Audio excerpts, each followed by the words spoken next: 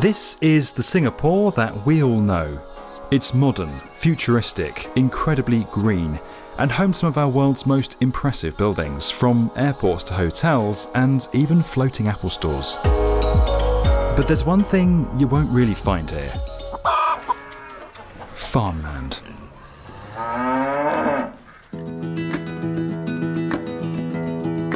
Singapore currently imports 90% of its food supply. That means when something like, say, a global pandemic or geopolitical tensions disrupt the supply chain, being able to produce your own food within your own borders suddenly becomes really important.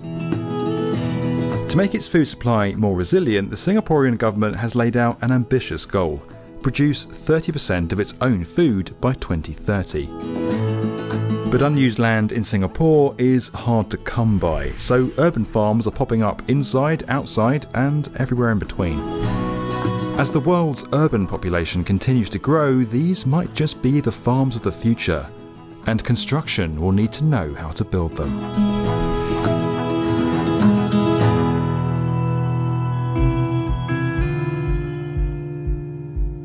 Today, Singapore's population is 100% urbanised, and traditional farmland makes up just 1% of the city's landmass. But it hasn't always been this way. Agriculture's never been a huge part of Singapore's economy. In the 1960s, it accounted for around 4% of GDP. But as Singapore continued to invest in urban development, economic focus shifted away from farming and towards manufacturing. And by the early 2000s, agriculture's role in Singapore's economy was almost non-existent.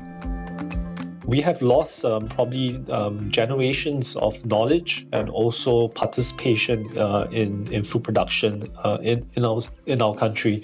So I wanted to see what I could do to sort of reignite that a little bit. That's Bjorn, a digital marketer turned urban farmer who co-founded Edible Garden City. We have built 260 edible gardens in Singapore, whether it's for homes, hotels, restaurants, on top of shopping malls, in schools, and then in a lot of various underutilized land around the city. Over the last decade, Bjorn has seen the sector shift from being led by smaller farmers like himself to getting major government and industry investment. So you have a lot of big commercial players coming in, whether it's from the fish farms or the egg farms. You have technology providers coming from Holland, from Japan, wanting to use Singapore as a platform, as a launch pad for their technology. It has become a well-oiled ecosystem, or almost an ecosystem at this point. In a sense, the groundwork has already been laid for edible landscaping in Singapore thanks to a 2009 city planning policy called LUSH, which stands for Landscaping for Urban Spaces and High-Rises. It requires developers to incorporate greenery into their plans and has helped give rise to a massive landscaping industry in the city. In 2017, LUSH was updated to include a provision that allowed rooftop farms to count towards the required landscape replacement area of a building. Now, with the government's 30 by 30 push to produce more of its own food, urban farming is looking like it could have its own renaissance, building quite literally on top of the success of LUSH. So Singapore is looking at a strategy of increasing production from that 1% of land through technology approaches, whether it's building vertical farms, factory indoor farms, battery farm production systems for eggs, and intensive aquaculture systems. Right now, you're probably picturing something like this, and to some degree, you're right. Indoor farming is part of Singapore's plan. Artisan Green grows spinach in a controlled indoor environment using water instead of soil and pesticides.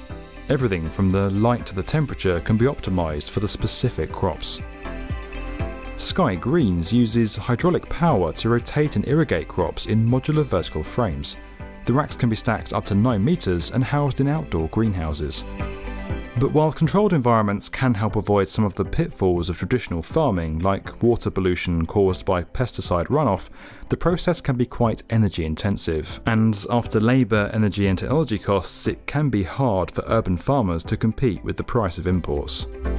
We know that the food system is challenged because of the approaches of industrialized production. By creating controlled environment agriculture, warehouses of plant factories, for example, we're falling back into the same space. So whilst we have that as one approach, which is highly publicized and focused on, we need alternative approach to that. One alternative to growing crops inside buildings is to simply build farms on top of them. In partnership with the Singapore Food Agency, Citiponics opened a pilot commercial farm on the rooftop of a multi-storey car park, where it grows lettuce, spinach and basil, or basil if you're watching in the US, using its hydroponic vertical farming racks. And Edible Garden City has designed urban farms to live on top of shopping malls, car parks, and even in an unused outdoor jacuzzi. The government's making more space available for larger scale farms too.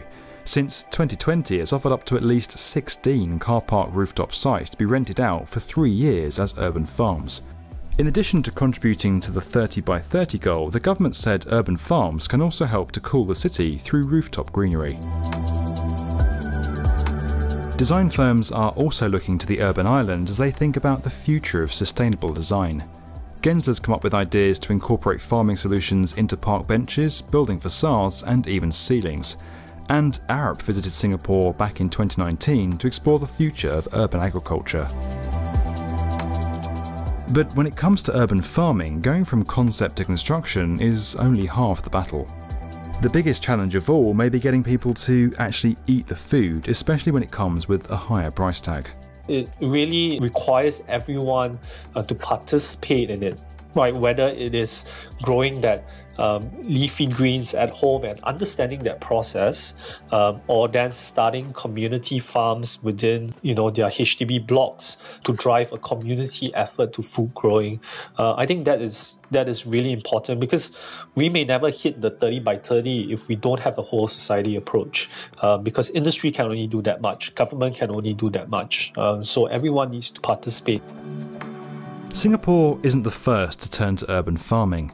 In the 1990s, Cuba began building its own urban farming infrastructure out of necessity because of the collapse of the Soviet Union, which led the country to lose roughly half of its oil imports. And today, cities including Sao Paulo, Seoul and Tokyo all have their own urban farming initiatives. What makes Singapore unique is that it's essentially building an agriculture industry from the ground up. What if we can develop and maintain a purposeful landscape or edible landscape? And if we can start to build a landscape nutritional index, instead of how much greenery there is, we can start to count how much carbohydrates there is in this given development, how much protein are we producing from the root vegetables or the moringa tree, the leaves are high in protein. It can become a latent food bank to build a layer of resiliency for the state. And that potentially can get us to hitting the 30% by 2030. Right now, Singapore is a kind of test case for modern-day urban farming. If it takes off, then it could serve as a blueprint for how we build the food-resilient cities of the future. But only if everyone gets on board.